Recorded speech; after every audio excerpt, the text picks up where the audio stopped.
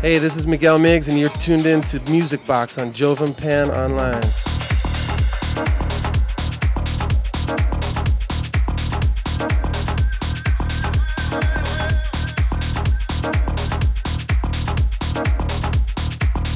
I enjoy traveling the world and sharing the music that I do with the people, so that's what I do, and that's what I'm here for right now, to hopefully play some music for the people and have a good time, turn them on to something new, maybe something that they're not used to, give them a little taste of some soulful electronic music. You play this soulful, so open air and so daylight music.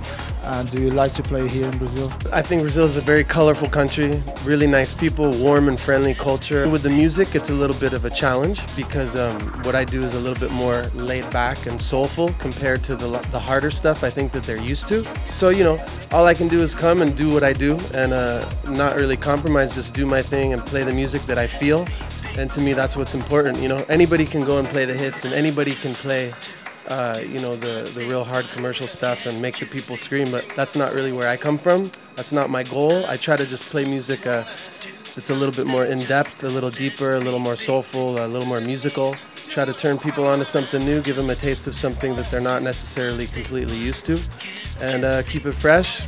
Keep trying to turn people onto new tracks too, and test out new material and have a good time with it, you know? That's what it's all about.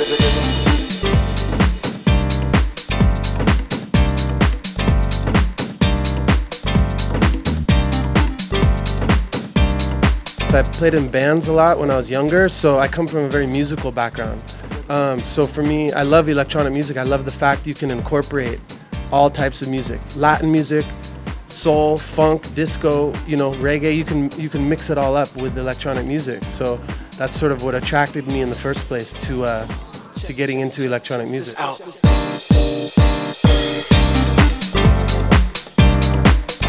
I get inspiration from traveling all over the world, from Europe to Asia, Australia, and you know, everywhere. It's like I get inspiration from different places, different people, culture, different types of music. So I take that with me back home, and I get into my recording studio and I write and record music. That's my main passion. That's what I really love, is to write and create music. So for me, you know, I take my inspiration from everywhere, then I bring it back home and work. This pseudonym you use, Pedal Pusher, has it anything to do with the softness of your music? I mean, deep house and all that? Well, Pedal Pusher, yeah, it was a little bit more of the soulful side of things, especially more in the late 90s.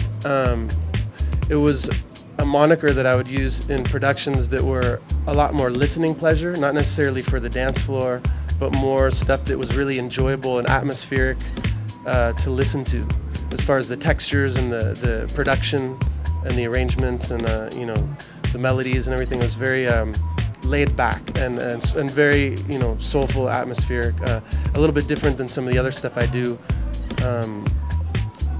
you know, under different monikers. I'm always looking out for new artists, you know, always trying to play new music from new artists from all over the world, as well as a lot of the, you know, old school kind of classic deep house guys that I really enjoy. You know, I've always loved the old school guys like Kerry Chandler and Frankie Knuckles and Little Louie Vega. You know, some of these guys that are kind of the classic house roots of this kind of music that I like to play as a DJ.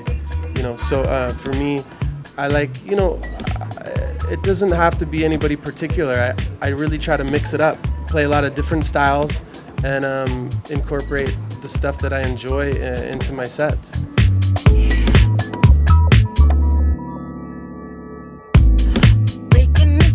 The record label that released your music and mixes were mainly Naked Music recordings that is best related to you. Is there any relationship between OM and Salted, or can we consider a transition from what you released at that time and what you're gonna release from now on? I released a lot of stuff on the labels that you mentioned before. That's why I wanted to start something new. So I started Salted Music as a new creative project, you know, something new that I could release new music on from new artists, as well as my own material, build a catalog of music, and just have fun with it, you know. So at first I had OM Records distributing for me, for the label, but then we went a different direction, and now we're using different distributors. So Salted Music is its own entity, its own vehicle, its own company. It's separate than anything else.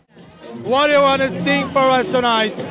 I'm going to sing a couple of new tracks from my album called Free. I'm going to do some old tracks and stuff from, like, you know, a couple years ago. I'm going to mix it up a little bit.